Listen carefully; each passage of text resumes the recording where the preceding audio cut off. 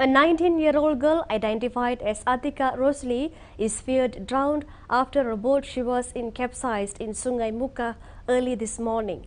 The boatman, identified as Hipni Majedi 36 and 3 passengers, Jali Ghani 36, Elivana Wahida Azizi 15, Sitihawa Bujang 47, managed to swim to safety and saved by villagers. The river experienced a strong current after heavy rain since yesterday morning. As of 1 p.m., Mukah Fire and Rescue Station spokesman said the victim has not been found while search and rescue operation continues.